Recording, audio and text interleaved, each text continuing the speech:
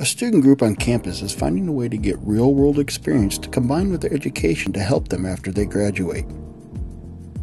Cedar River Productions is a student-run production company with ties to the UNI Communications Electronic Media Department.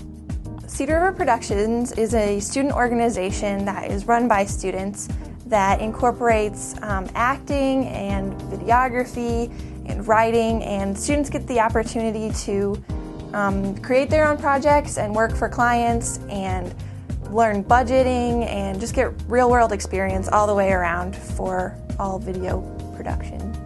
Students involved with Cedar River Productions receive valuable hands-on experience with various video and audio equipment as they produce a multitude of media projects. Any students can join CRP. We have a lot of e-media students, obviously, but I know we've had music technology students that like to write their own music for stuff. We've helped out some composing students this semester who wanted a short film made so they could have an orchestra actually play along with the video.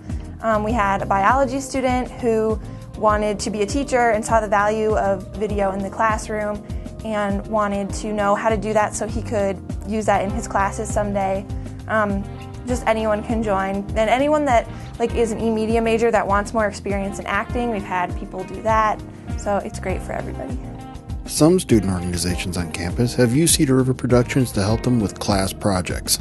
I'm currently involved in campaign marketing strategies, and we've had a chance to work with Cedar River Productions, and it's been nice to get to see how another student organization on campus and their trade is how it works compared to our class, and be able to work with that to accomplish our goals of creating a commercial for our campaign strategy. Students interested in joining Cedar River Productions can meet every Thursday at 6 p.m. in Lang Hall Performance Studio or email criverproductions@gmail.com.